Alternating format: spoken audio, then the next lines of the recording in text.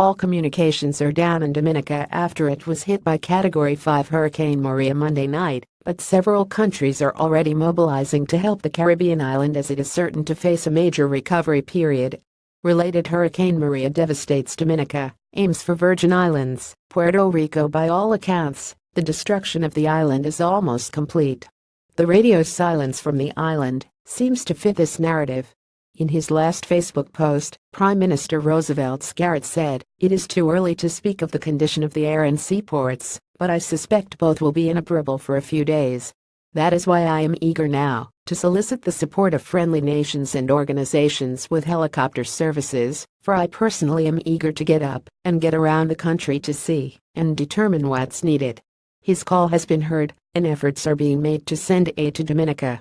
The Venezuelan government is currently preparing to send 18 tons of humanitarian aid to its neighbor.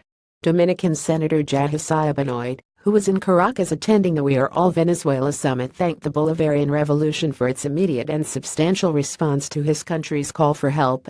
Senator Benoit was at the airport while the Venezuelan aid was being loaded onto the plane.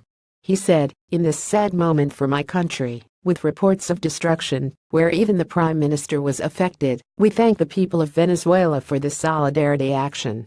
The aircraft will be filled with medicine, food, water and mattresses, and will be escorted by 40 emergency experts, including 10 doctors."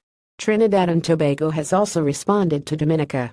Prime Minister Scarrett had asked for helicopter assistance from friendly nations.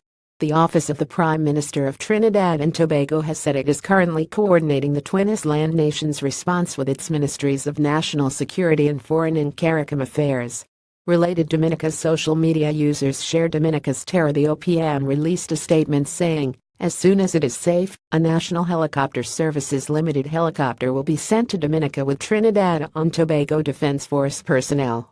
The Trinidad and Tobago Coast Guard is also preparing to send a supply vessel and to take Defense Force personnel as well as supplies up to Dominica.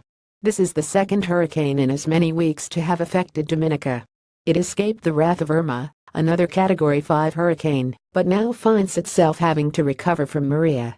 The region's disaster management agencies have been hard hit this hurricane season. Guyana has only just sent its first aid package to islands affected by Hurricanes Irma and Jose to Antigua, St. Martin, and the British Virgin Islands BVI on Sunday. The Caribbean Emergency Disaster Management Agency is still yet to make a statement, but if the situation is as dire as it is believed to be, getting into the devastated island may not as yet be possible.